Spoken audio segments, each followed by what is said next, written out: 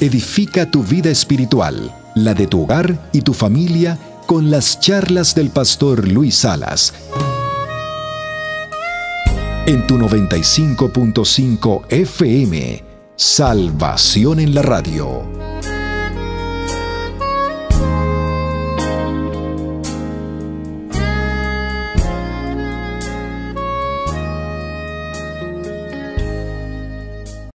Abra su Biblia en el libro de Lucas, capítulo 5. Vamos a leer desde el verso 5 hasta el verso 6. Dice la palabra del Señor. Respondiendo Simón, le dijo. ¿Quién respondió? Simón. En esos momentos se llamaba Simón. Aún a Simón no se le había cambiado el nombre. En esos momentos no se llamaba Pedro. En esos momentos se llamaba Simón. Su nombre común y corriente, Simón. Aún no había aceptado al Señor en su vida. Aún no había dejado todo. Aún estaba en sus actividades, compromisos, costumbres. Aún estaba en la manera como vivía y la manera como actuaba y la manera como se comportaba. En otras palabras, en Simón todavía no había habido un cambio. ¿Cuántos dicen amén? Jesús siempre iba a la gente para que la gente tuviera un cambio, para que la gente ¿qué? Tuviera un cambio. Jesús iba a la gente para que la gente dejara de vivir como estaba viviendo, para que la gente dejara de ¿qué? Y la única manera era mostrarles a ellos cómo vivían, mostrarles a ellos el error en que estaban. Si tú llegas a los pies del Señor y no reconoces en lo que estás, que no está bien delante de los ojos de Dios, entonces no haces nada, te conviertes en un espectador más, te conviertes en un cristiano, como yo digo, sin que se ofenda a nadie, de pacotilla. ¿De qué? Es decir, ¿para qué soy cristiano? Para nada soy. ¿Cuántos dicen amén? ¿Para qué voy a una iglesia cristiana si lo que oigo allá no lo pongo por obra? ¿Cuántos dicen amén? Muy bien, entonces dice la palabra, respondiendo Simón le dijo, maestro. ¿Cómo le dijo? Maestro. Todavía no se le había revelado Dios en medio de su vida. Por eso lo llamó maestro. Toda la noche hemos estado trabajando y nada hemos pescado. Toda la noche hemos estado ¿qué? Trabajando. En otras palabras, Simón lo que le dijo al Señor fue, toda la noche hemos estado haciendo lo que siempre hacemos y no ha pasado nada. Todo el tiempo, muchos de los que están aquí han vivido todas las cosas como siempre la han vivido y nunca les ha pasado nada. O sea, nunca ha venido algo diferente a sus vidas. ¿Por qué? Porque siempre quieren estar haciendo lo que siempre han querido estar haciendo. Eso fue lo que le dijo Simón. Le dijo, maestro, toda la noche hemos estado trabajando, estamos cansados, hemos vivido lo mismo, no hemos pescado nada, no hay fruto de lo que hemos estado trabajando, no hay fruto de la actividad que estamos haciendo. Todo es igual. ¿Cuántos dicen amén? Y dice la palabra, mas en tu palabra, ¿mas en qué? En tu palabra echaré la ¿qué? La red. Vamos a mirar cuál fue la palabra. ¿Qué fue lo que Jesús le dijo a Simón para que Simón declarara delante de todos que por lo que él había dicho iban a hacer algo diferente? Y habiéndolo hecho, encerraron gran cantidad de peces y su red se rompía. Fíjese que aquí pasó algo. Lo que antes no era, cuando Jesús declaró la palabra y el que recibió la palabra lo hizo, vino un cambio. ¿Vino un qué? Un cambio. Y eso es lo que usted tiene que comenzar a ejecutar en este tiempo. Porque si usted va a seguir recibiendo, poniéndose gordo como un choncho. ¿Gordo como un qué? Ay, el pastor me dijo choncho, me dijo choncha. No. Si usted no lo entiende desde el punto de vista espiritual, todo lo que yo diga le va a molestar. Todo lo que se habla aquí en el púlpito es espiritual. No lo puede conceptuar físicamente porque se va a ofender. Entonces lo voy a volver a repetir. Si usted va a seguir en esa silla tragando palabra, ¿verdad? Y volviéndose choncho, volviéndose ¿qué? Pero hoy es un buen día para que usted tome una decisión, que de toda palabra que usted reciba de parte de Dios, usted comience a ejecutarlo. ¿Usted comienza a qué? A ejecutarlo. El Señor nos ha dicho a nosotros que Él hará volver el corazón de los padres a los hijos y el corazón de los hijos a los padres. Yo sé que para muchos aún esto no se ha cumplido, pero qué bueno que hoy, cuando finalicemos esta charla, podamos levantar nuestras manos y declarar delante de Dios: en tu palabra, ¿en qué? En tu palabra comenzará a suceder todo lo que has dicho en mi vida, en mi hogar y en mi familia. ¿Cuántos dicen amén? ¿Cuántos dicen amén? Dele fuerte ese aplauso al Señor.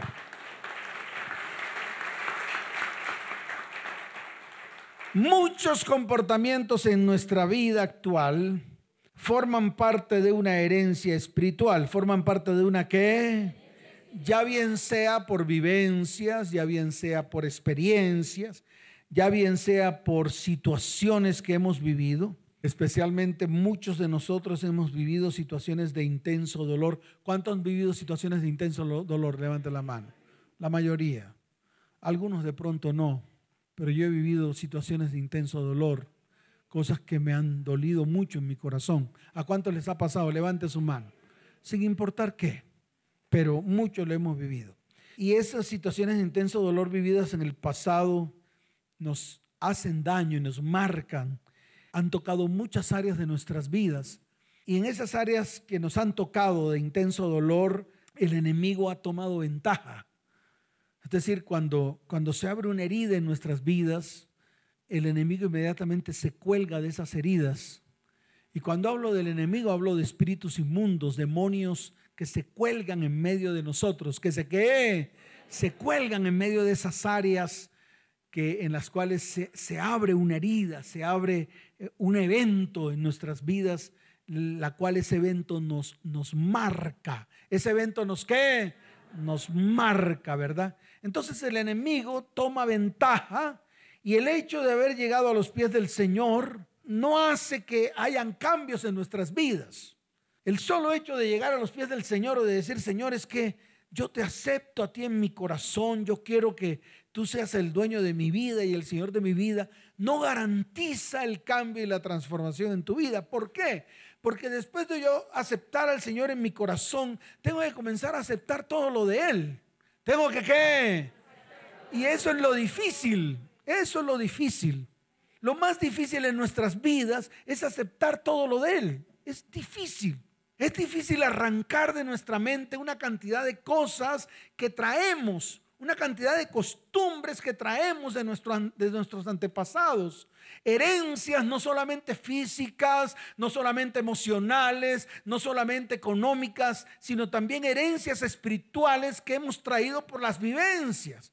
Imagínense, yo viví con mi familia, con mi mamá y mi papá 18 años. ¿Cuántos años?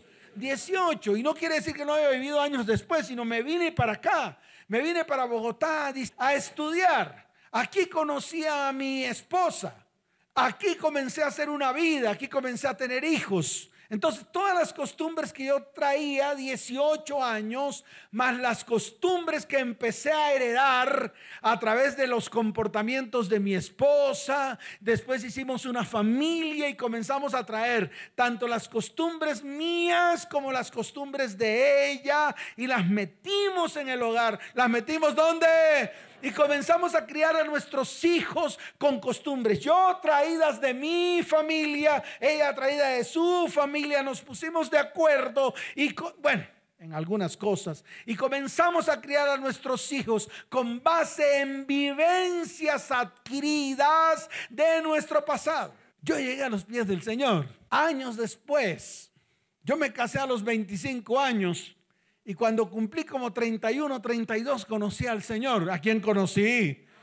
Pero entre los 25 y los 31 años comencé a meter en mi casa una cantidad de basura que para mí era normal. ¿Que para mí era qué? Normal.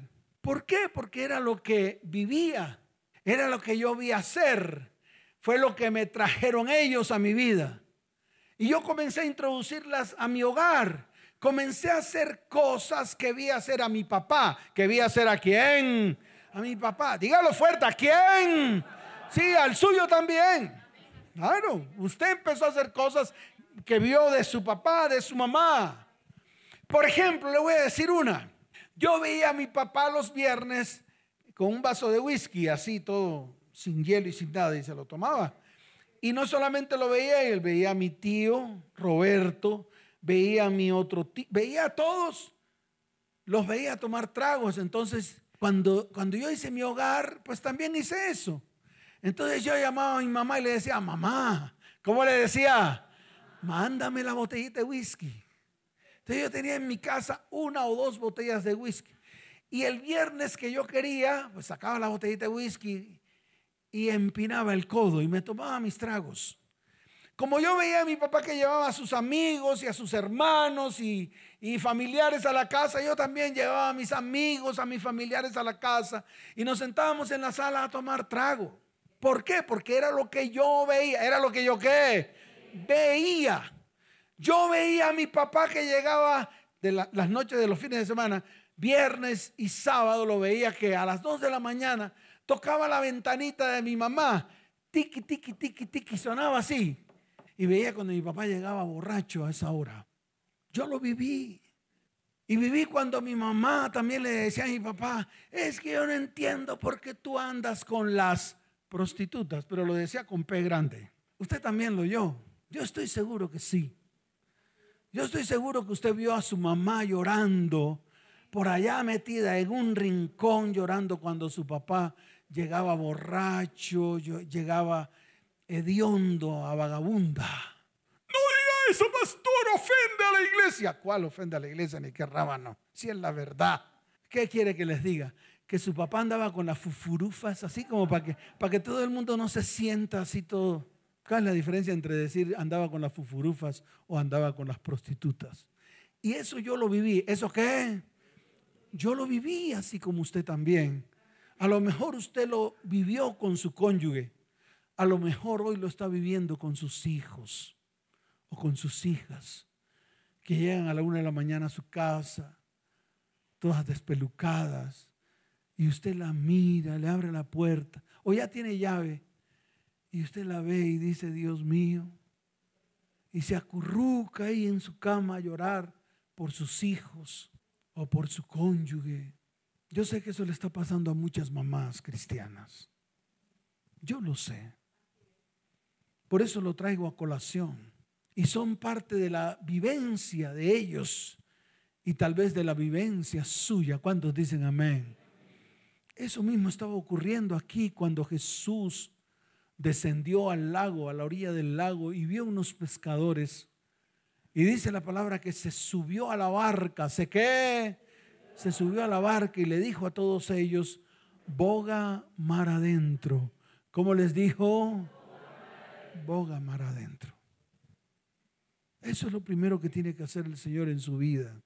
Tal vez es lo primero que Dios tiene que comenzar a hacer en medio de nosotros, ahondar en medio de nuestros corazones para poder arrancar todo lo que hay ahí. Para poder ¿qué?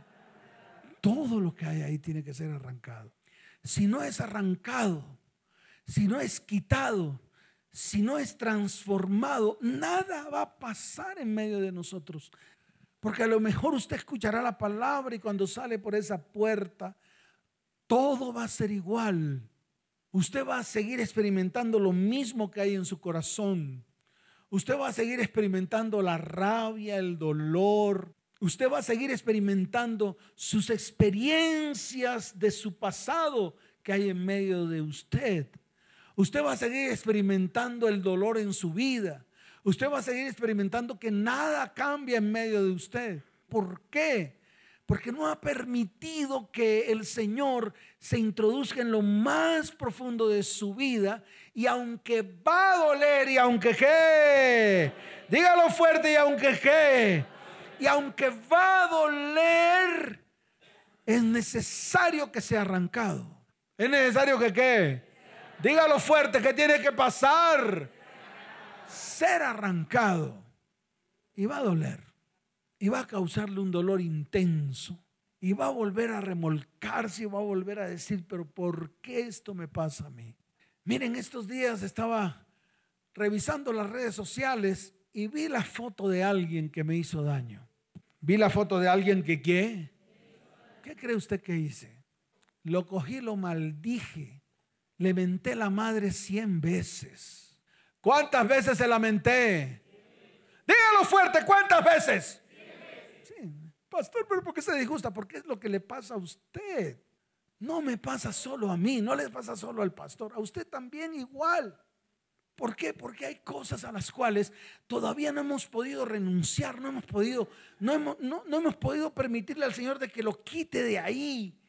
Porque está arraigado, porque fueron vivencias muy negras, oscuras, feas, en las cuales le abrimos la puerta al enemigo y él entró y aún está ahí metido y todavía martilla y martilla y martilla y martilla y martilla, como cuando le colocan a uno el dedo en la llaga. Y uno dice, hoy me duele, hoy me duele. Y hasta que no permitamos que el Señor ahonde, profundice, arranque, quite, siempre van a estar esos recuerdos tan marcados en medio de nuestras vidas que no nos van a permitir avanzar hacia el propósito que Dios tiene para nuestras vidas, para nuestro hogar y para nuestra familia. ¿Cuántos dicen amén? Por eso muchos creyentes, incluyéndome a mí, batallamos a diario con este tipo de problemas que nos impiden crecer espiritualmente. Estas ataduras son como cadenas, eslabones de una cadena que nos mantienen firmemente atados al pasado, especialmente en el área en el cual nosotros somos débiles. En el área en que nosotros somos ¿qué? Por eso es que tenemos que coger un cuaderno. Tenemos que coger un ¿qué? Un cuaderno y anotar, escribir con buena letra. No para recordar absolutamente nada de lo que vivimos, sino para colocarlo delante del Señor y permitirle a Él que Él se introduzca en esa área y pueda arrancar, pueda que todo lo que hay en nuestras vidas. Por eso hay una palabra especial en el libro de Gálatas, capítulo 5, verso 1. Esta palabra es como la promesa, es como la que, como la promesa, es como lo que yo tengo que hacer. Es el accionar que yo tengo que ejecutar. Es como ponerle paticas a esa fe, a lo que he creído, a lo que un día Jesús hizo en la cruz. Entonces está ahí determinado en Gálatas capítulo 5, verso primero, que dice: estad pues firmes. ¿Estad qué? Firmes. ¿Cómo tenemos que estar?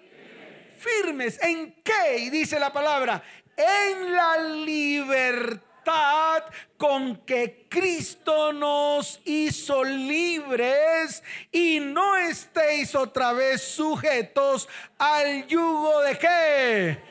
¿Al yugo de qué? Y para eso tenemos que estar firmes. No hay otra manera. Ahí es donde nosotros tenemos que afirmarnos. Ahí es donde nosotros tenemos que ¿qué? Ahí es donde nosotros tenemos que afirmarnos. Ahí es donde nosotros tenemos que comenzar el proceso en nuestras vidas. Y ese proceso se logra en la firmeza. ¿En la qué? En otras palabras, en la decisión. Mire, la vida cristiana, entre más religiosidad usted le meta, menos libertad va a experimentar. Por eso en la vida cristiana, entre más decisiones en Cristo usted tome, más libertad va a venir a su vida, a su hogar y a su familia. ¿Cuántos dicen amén? Y una de las grandes determinaciones que tenemos que tomar, ¿de las qué? Grandes determinaciones que tenemos que tomar es precisamente dejar todo lo que nos ata al pasado.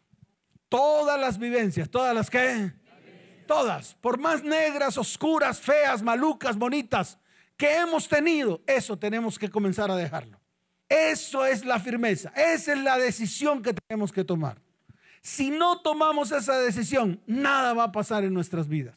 Nada, por más de que yo ore, por más de que yo ayune, por más de que me muera de hambre, por más de que vaya a retiros, a encuentros, a lo que usted le quiera llamar que el ser humano se ha inventado, sin hablar mal de esos eventos que se hacen. Porque yo no hablo de los eventos, y eso fue lo que le dije a esa que me escribió. Le dije, yo no me refiero al evento como tal ni al nombre, yo me refiero a que de qué me sirve a mí hacer esa actividad si no logro el objetivo que quiero lograr. ¿Por qué? Porque no tomo la decisión correcta. Porque no qué. Dígalo fuerte, porque no qué. Entonces, una de las cosas que nosotros tenemos que aprender en este tiempo como cristianos es aprender a tomar decisiones y a enseñar a nuestros hijos, al núcleo familiar en el cual me muevo, que ellos también tienen que aprender a tomar decisiones, y que si tomamos decisiones erradas, sencillamente nos vamos al estanco. Sencillamente nos vamos ¿a dónde? Al estanco. Entonces, desde hoy, usted va a tener que comenzar a aprender a tomar decisiones que los conduzcan a ustedes a la libertad con la cual Cristo nos hizo libres, para no seguir estando sujetos a yugos de esclavitud. ¿Cuántos dicen amén? Dele fuerte ese aplauso al Señor.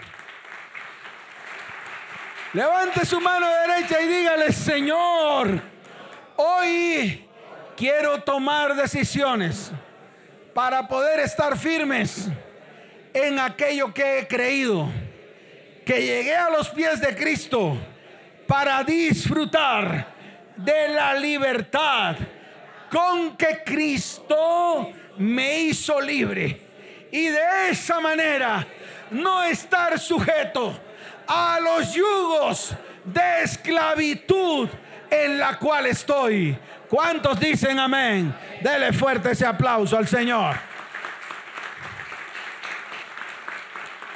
Ahora, esta herencia espiritual, cualquiera que haya sido, ya bien sea por herencias de nuestros padres, abuelos, bisabuelos, tatarabuelos, o con quien hayamos vivido, no importa con quién usted haya vivido, porque algunos vivieron con sus abuelos, otros vivieron con sus papás, otro vivió solamente con su mamá, otro vivió con su papá, sin importar eso, porque eso no es el objetivo.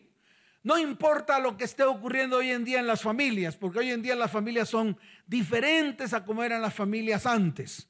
Hoy en día las familias, la constitución familiar es diferente. Los miembros que las componen son diferentes a como los miembros que las componían en los tiempos pasados. Pero de todas maneras, siempre tenemos una herencia. Así usted no haya vivido con su papá, déjeme decirle algo. Él sembró una simiente en su vida. Él sembró una que... no, ese man yo ni lo conozco. Así usted haga como chivo. Así usted haga como qué. Dígalo fuerte, así haga como qué. Como chivo. La herencia está ahí. La semilla fue sembrada. La semilla fue ¿qué? Claro, y tiene una herencia. Física, espiritual, económica, emocional. La tiene ahí. Así usted niegue, así usted haga como sea, la tiene ahí. Así le digan otra cosa, la tiene ahí. Así le digan, es cuando usted llega a Cristo, entonces Él le siembra la simiente de Él. No es cierto. Eso no es automático. Eso no es que usted levanta la mano y dice, Señor, yo te acepto, y repite la misma repetición de la repetidera de todos. Entonces llega alguien por allá atrás y le coloca la inyección y el ADN de Dios. No es cierto. No. Ese es el engaño de Satanás para mantenerlo a usted como está. Tenemos que comenzar a trabajar nosotros. Tenemos que tomar decisiones. Tenemos que colocarnos firmes. Tenemos que comenzar a actuar en nuestra vida.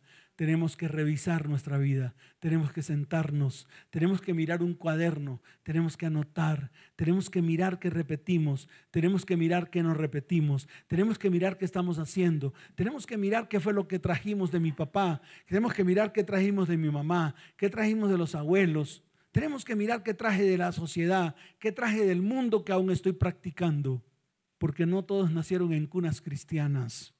Porque todos o muchos de los que están aquí, de los que están en las iglesias, fueron personas que salieron de una religión. ¿Salieron de dónde? De una religión tradicional y se metieron al cristianismo. Y muchos, aún estando en el cristianismo, siguen practicando la religión tradicional y traen muchas cosas de la religión tradicional que aún practican en el cristianismo, que nada tienen que ver lo uno con lo otro. Y no se pueden revolver.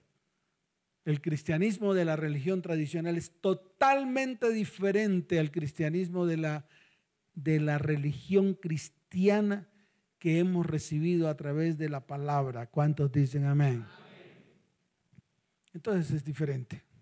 Y si hay costumbres en su vida basadas en la tradición, tiene que arrancarlo. ¿Tiene que qué? ¡No! Y eso nada tiene que ver con legalismos. Eso nada tiene que ver con qué. Nada tiene que ver. Yo no entiendo por qué la gente o los mismos cristianos dicen, pastor, deje de ser legalista. Nada tiene que ver. Porque eso fue precisamente lo que Jesús hizo cuando descendió al lago.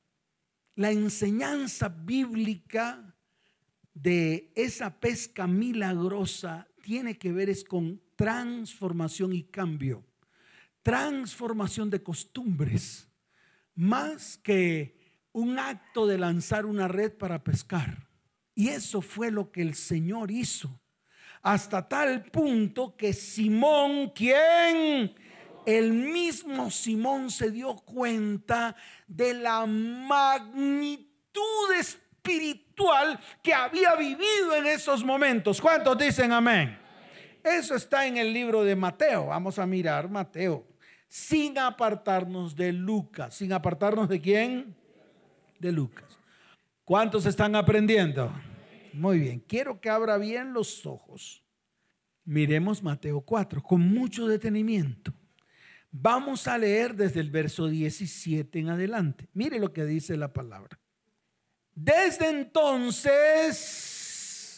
comenzó Jesús a predicar y a decir: arrepentíos, como dijo Jesús.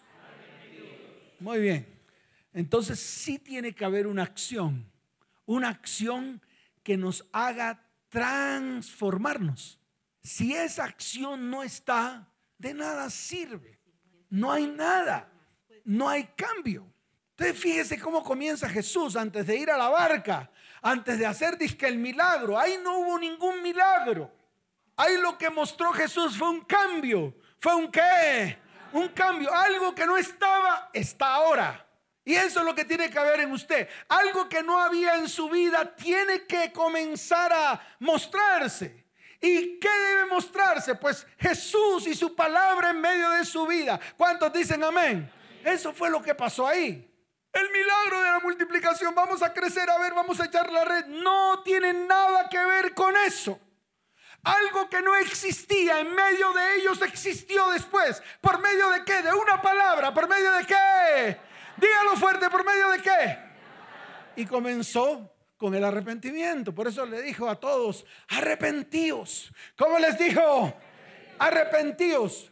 Porque algo nuevo está viniendo. Porque algo que... ¿Cuántos quieren algo nuevo para sus vidas, sus hogares y sus familias? Eso fue lo que dijo. Arrepentíos porque algo nuevo, el reino de los cielos está cerca, se acercó. Ahí viene algo nuevo para sus vidas. Viene algo diferente de lo que están viviendo. Eso fue lo que Jesús le estaba diciendo a todos. Entonces dice la palabra en el verso 18: andando Jesús junto al mar de Galilea, vio a dos hermanos, Simón llamado Pedro, o sea que después fue llamado Pedro, y Andrés su hermano, que echaban la red en el mar porque eran pescadores. ¿Eran qué? Eran pescadores. Esos que echaban las redes eran ¿qué? Tenían una actividad, venían de unas costumbres, venían de una herencia, venían de algo que siempre habían hecho. ¿Cuánto me están entendiendo? Así como cuando usted llega a los pies del Señor, usted venía de algo que siempre había hecho, venía de algo que había visto, o que estaba viviendo, o que estaba viendo, o que está viendo todavía en su vida, su hogar y su familia. Entonces ahí está claro cuando dicen, porque eran pescadores, y les dijo, venid en pos de mí y os haré pescadores ¿de qué?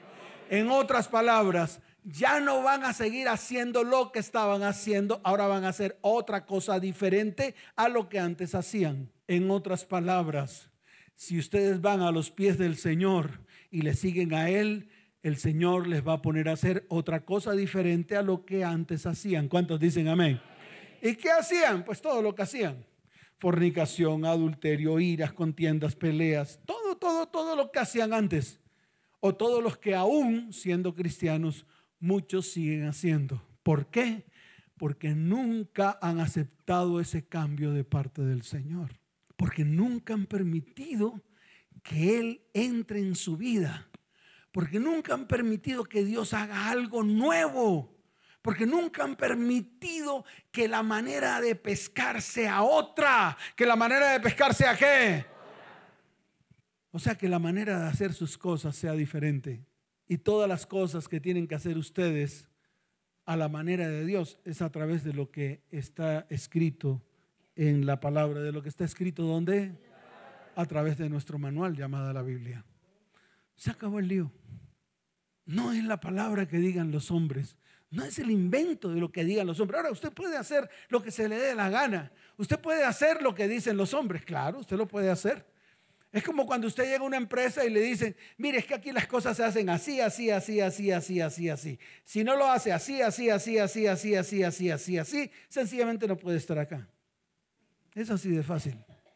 Mire, aquí el horario de entrada es a las 8, a las 12:30 usted puede ir a almorzar, pero tiene que llegar a la 1:30, ¿verdad? Y se tiene que ir después a las 5:30 de la tarde. Ese es el lineamiento de esa empresa, lo dicen los hombres. ¿Usted qué hace? Pues lo cumple. ¿Usted qué hace? Igual es la palabra. La palabra le dice: usted, si quiere hacer las cosas conforme a lo que el Señor dice, cíñase a lo que dice la palabra. Si no, interprétela como se le dé la gana, haga lo que sea y seguirá siendo igual. Eso fue lo que le dijo a los pescadores. Le digo, si ustedes siguen haciendo las cosas como las están haciendo, pues no van a pescar nada. Pero si ustedes cogen la red y la sueltan, ¿y la qué? La sueltan hacia el lado donde yo les digo que tienen que soltarlas, entonces el sistema de pesca va a ser diferente. La manera de vivir va a ser diferente. Todo va a comenzar a cambiar. ¿Todo va a comenzar a qué? Se acabó el lío. Ese es el contenido de esta palabra. Y mire lo que pasó. Ellos entonces, dejando al instante las redes, ¿qué tuvieron que dejar? Todo lo que los amarraba, los ataba, todo lo que los mantenía ocupados en sus actividades, tuvieron que dejarlo. ¿Tuvieron que qué? Dejarlo. todo lo que lo mantenía atado a sus costumbres, todo lo que lo mantenía atado a sus actividades, todo lo que lo tenía atado a las cosas en el mundo, tuvieron que soltarlas. ¿Tuvieron que qué? Esa es la vida en Cristo. Ese es la verdadera transformación y el cambio que nosotros tenemos que comenzar a ejecutar. Ahora la pregunta es, ¿cuáles son las costumbres que usted hace? ¿Qué es lo que usted hace normalmente? ¿Cómo vive? ¿Qué piensa? ¿Qué actividades tiene que lo alejan de Dios? ¿Que lo alejan de todo lo que Dios es? ¿Que lo alejan del verdadero cristianismo? ¿Que lo alejan de la verdadera relación con Dios? ¿Qué es lo que no le permite a usted hacer todas las cosas que Dios le ha mandado hacer? ¿Qué es lo que usted hace que siempre hace lo mismo y lo mismo y lo mismo? ¿Qué es lo que lo lleva a usted a hacer y a ejecutar lo mismo, a cometer los mismos pecados, a ver la vida como siempre la ve, a no ver cambios en medio de su vida? En todas las áreas, estoy hablando en el área económica, en el área física, en el área emocional, en el área espiritual. Eso fue. ¿Cuántos dicen amén? Eso es. Vamos a mirar Marcos capítulo 1. Muy bien, vamos a mirar el verso 15 en adelante. Verso 15 dice: el tiempo se ha cumplido. ¿Cómo dice? El tiempo se ha cumplido. Ese es el tiempo en el cual todas las cosas se han cumplido. Por eso usted tiene que tomar una decisión. Y es la misma que el Señor declaró en ese tiempo. Dice: el tiempo se ha cumplido y el reino de Dios se ha acercado. ¿El reino de Dios se qué? Se ha acercado. Arrepentíos, como dice.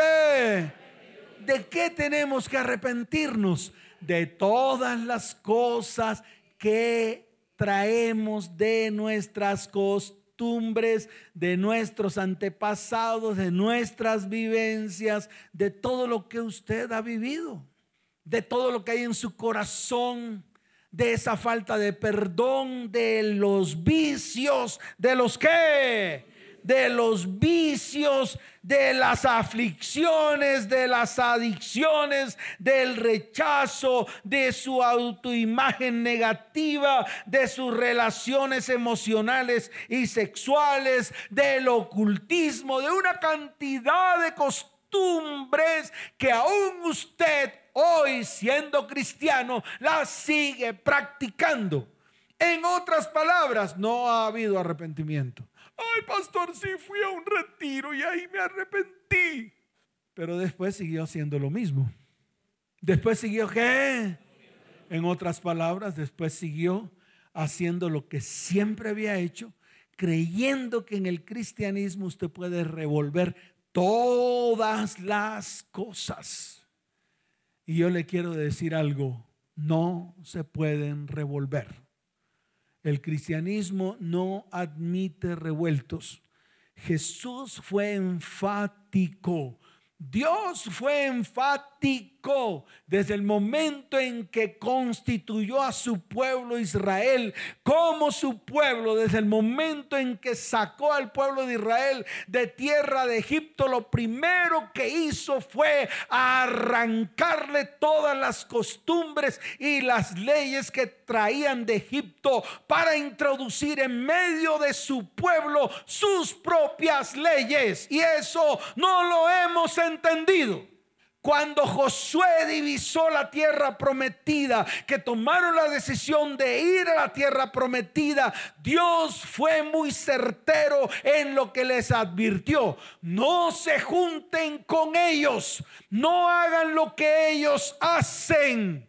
Jesús, cuando pisó la tierra, lo primero que dijo fue: desechen todo lo que viven, todas sus costumbres, arrepiéntanse, porque viene un reino que es nuevo y que es diferente. Y todo aquel que quiera entrar en ese reino tiene que desechar, dejar, tirar las redes, tirar sus actividades para hacer lo que en el reino se dice que se tiene que hacer. ¿Cuántos dicen amén?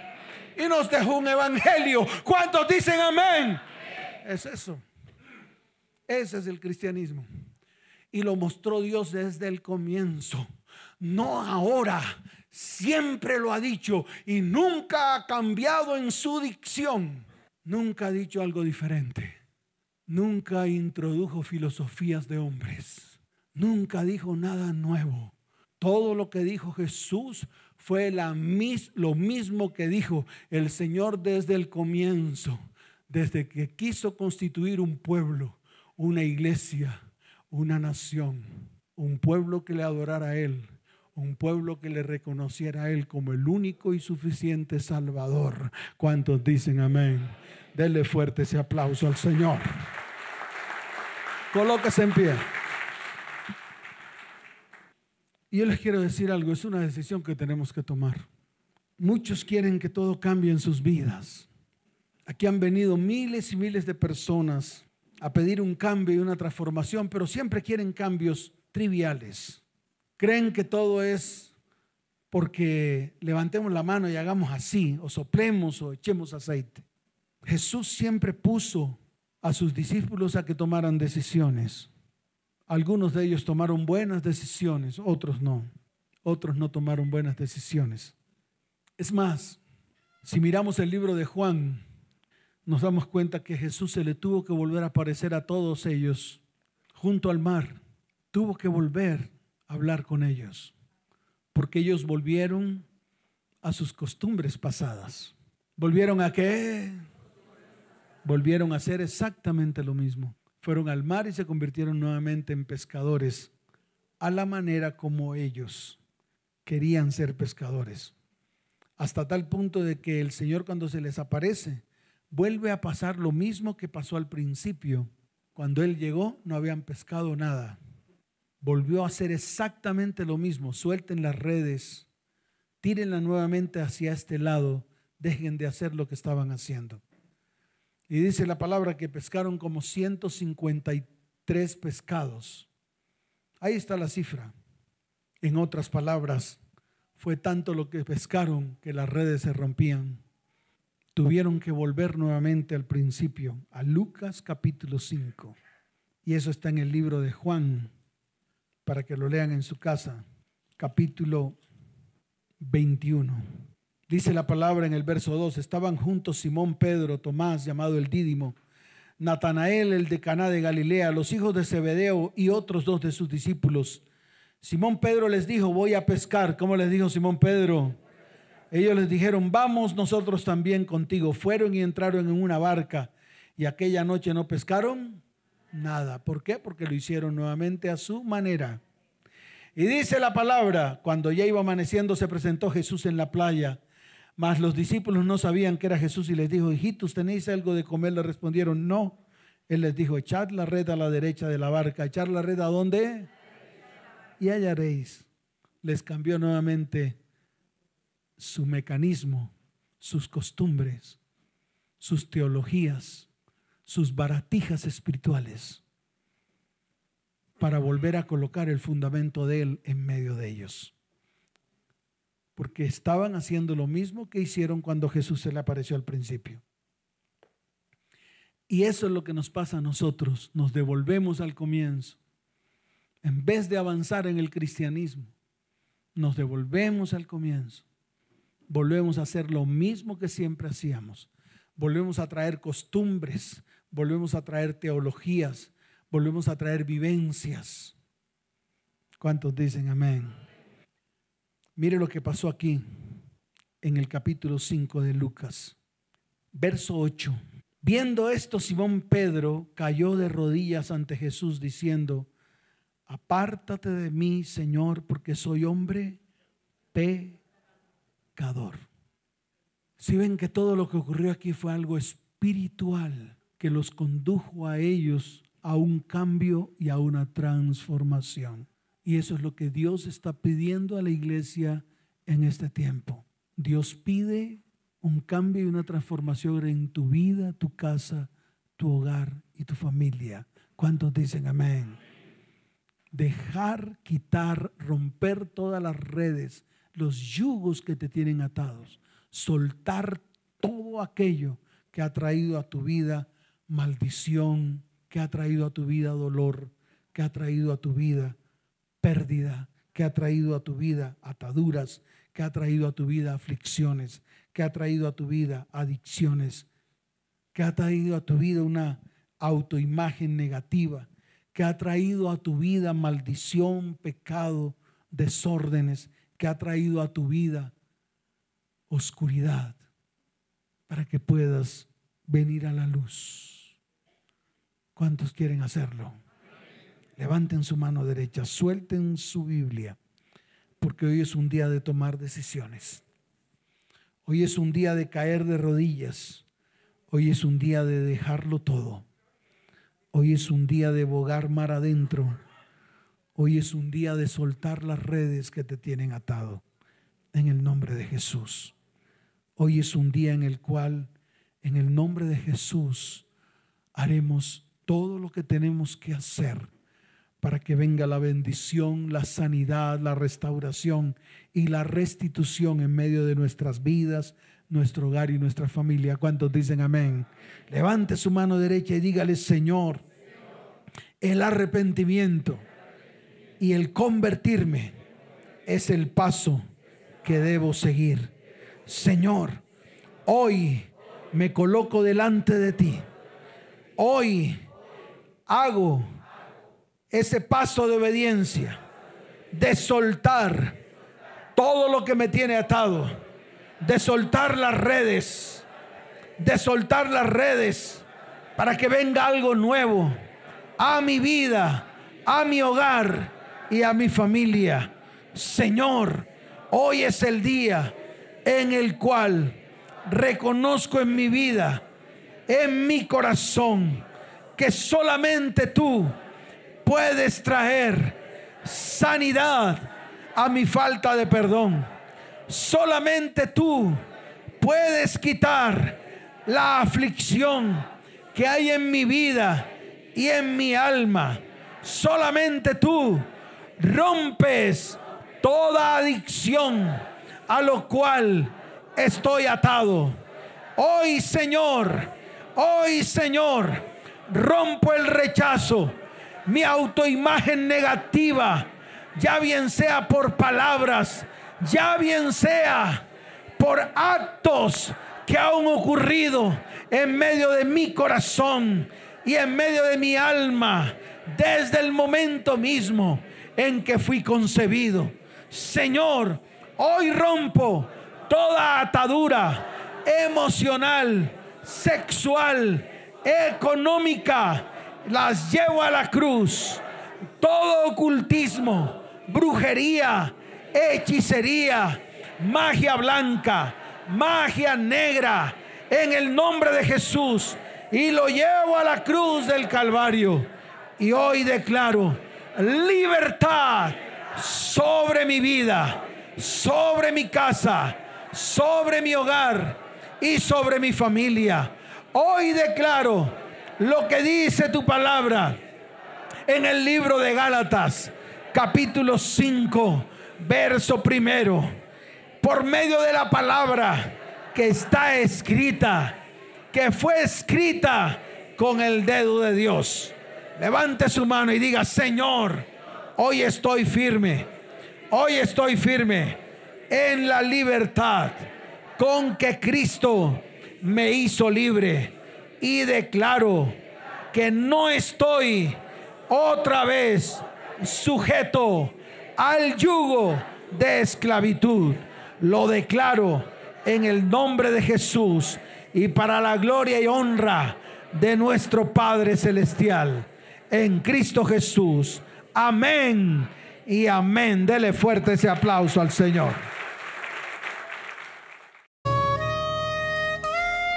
Escucha las charlas En Tu Presencia con el pastor Luis Salas, solo aquí en tu 95.5 FM. Salvación en la radio, lunes a viernes, 2 de la madrugada, 5 de la madrugada, 7 de la noche y 10 de la noche. Sábados, 2 de la madrugada, 6 de la mañana y 7 de la noche. Salvación en la radio.